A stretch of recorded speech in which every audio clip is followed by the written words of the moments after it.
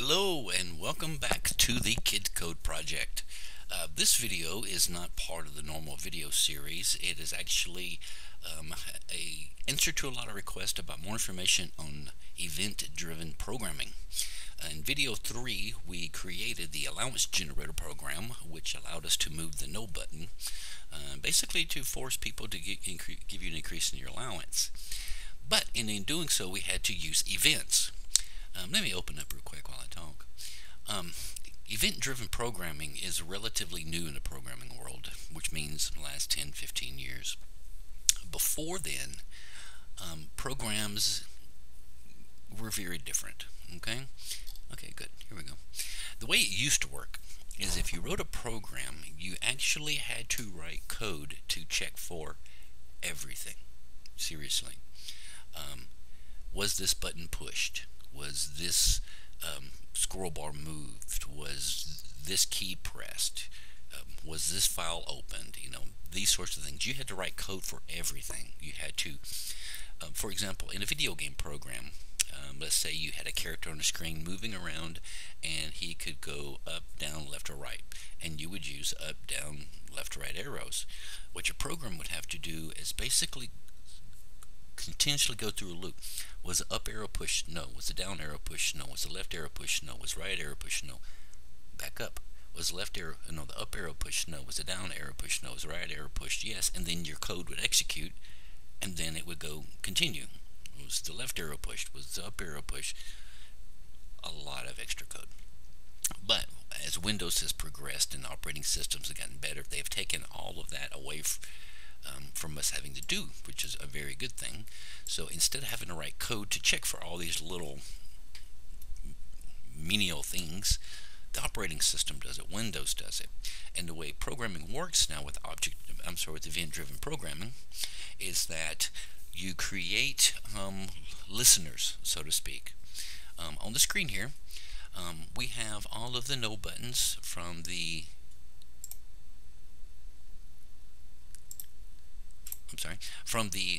allowance generator program, where we had the 3 no buttons, the 1 yes button, no labels, and that sort of thing. And these are the events that we are looking for.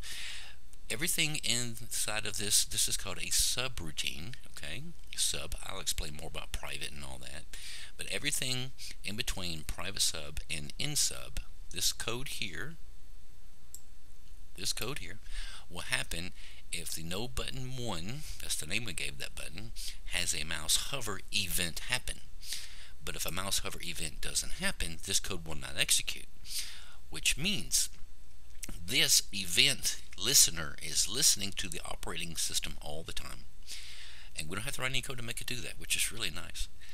And when finally there is a mouse hover event where someone moves the mouse over that button and it hovers there for a moment or two, the event is triggered, our listener knows that it's happened, and this code is executed. It makes it so much easier to do things this way. Now, as you can imagine, events are basically what we use to have the program go in order, to make it do things in order. For example, if you have a big program that has a lot of text, people entering text, their names and stuff, you can monitor, you can use these event listeners to actually listen for these events, and then you can decide what happens to it, which is really nice, which is kind of basically what we did. In fact, let me pull up Designer. Okay, there. I'm going to put it back to original size. So here's how it works. F5 to run it. Okay, it's still got all that extra code we put in from the last.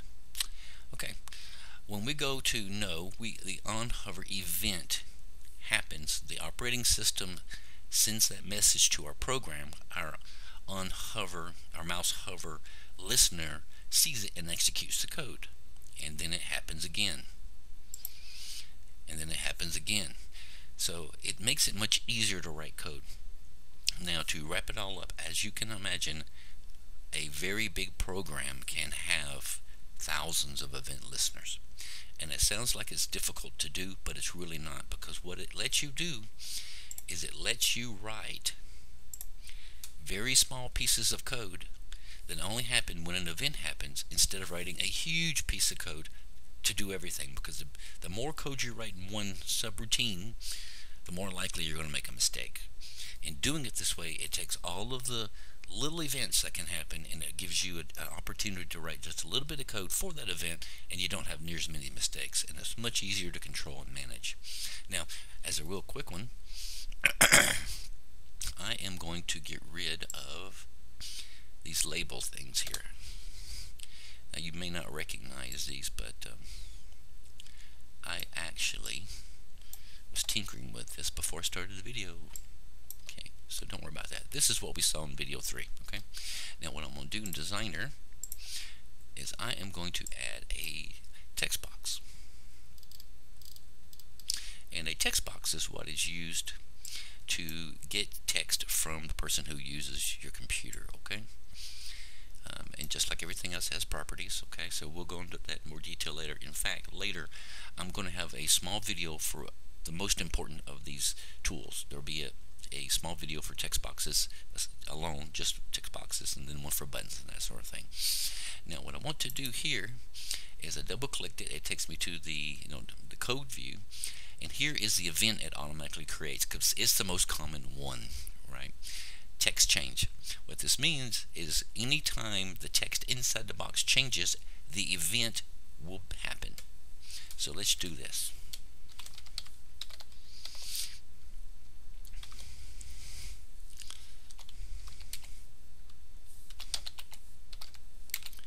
Now, I don't want you to worry about this ampersand, which is what this is right here.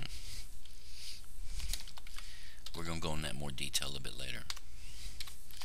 And this part of the code, I don't want you to worry about it as well. Okay?